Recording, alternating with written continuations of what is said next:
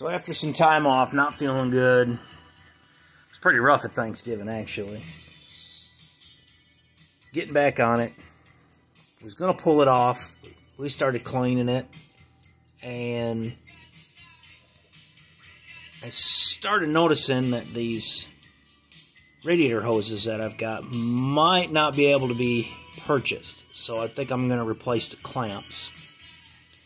So we did some cleaning up. It cleaned up pretty good. Took some degreaser. Got a little spot right there that concerns me, but I don't know why that's like that. But maybe it's not a crack or anything. So cleaned up the gearbox. Cleaned up pretty good. I've just got the other side to do.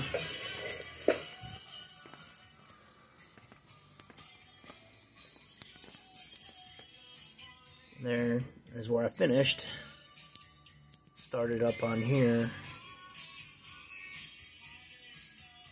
And I think I'm just going to, because of them hoses, so you can see that hose there, and because they're molded, especially that one, that's the one that concerns me.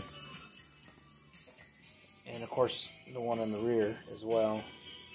So I think what I'm going to do is I'm going to high temp paint the exhaust, get that done, get some heat in the garage here. It's 45 degrees today, so get some heat in it. And then I think once we get all that done, I think at the end of this season we're going to go ahead and strip it completely down, fix all the rust and everything on it, just fully restore it. I think it'll look good. Give me some new decals, new decals. Those are pretty cool, but need to fix all that where it's been rubbed in with some stuff. And got some gold sound deadener that I like to have in any cars. That's coming. So I just got to replace all of it. I hope I put it all back in the right spot. I think I will be putting it back in the right spot. Well, we'll see.